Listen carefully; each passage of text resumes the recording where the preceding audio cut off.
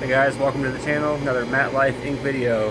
This is a video of what I'm doing today and what it's like to work at a laundromat. So today, I am a Rheem tankless water heater technician.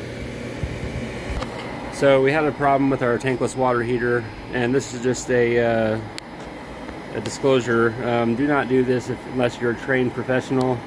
I am a trained professional, so I am safe and I know what I'm doing. Do not do this unless you know what you are doing. If you damage your unit, I guess that's your fault. Anyways, we had a problem with our heater today.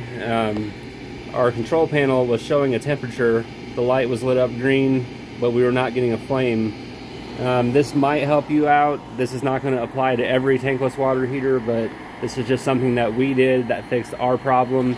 You are going to want to first check your intake and exhaust ports up here. Make sure they're clear of obstructions.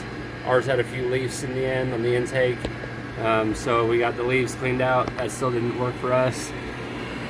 I called Rheem and they advised that I check the neutralizer right here. This is a neutralizer. This is condensation comes in here, then it drips out down here and goes into the drain. That still didn't work for us. Our neutralizer was clean and free of obstructions. So the next thing, which worked for us, was to go down here. This is the cold water intake. There is a little filter right here. And you're going to want to make sure before you take this filter off that you do turn your water valves off. Otherwise, if you take this out with the water on, you're going to get a face full of water. Now there will be some water in here regardless, because your unit does hold a little bit of water, so have a bucket and a towel ready. But I unscrewed this. There's a screen on the end of it down inside here that was real dirty. I took this piece out, I hosed it off, cleared it from the obstruction, put it back in, turn your water valves back on, power on your unit, and my unit fired up, thank goodness.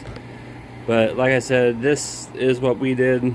I did call Rheem, their hotline. The number's 1-800-432-8373.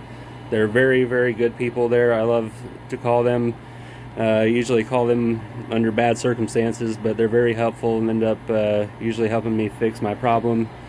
So they're very helpful. And like I said, this is just what we did. Luckily, it was just a clogged filter down there. I cleaned that out, and then the unit wasn't firing because it didn't have flow, the correct flow going to the system to make it want to fire. So hopefully this helps somebody out. But this is just another day of working at a laundromat.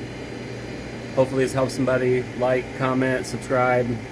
Definitely like this video and consider subscribing. So I'm trying to get some more interesting content on here for you guys. So see you on the next one.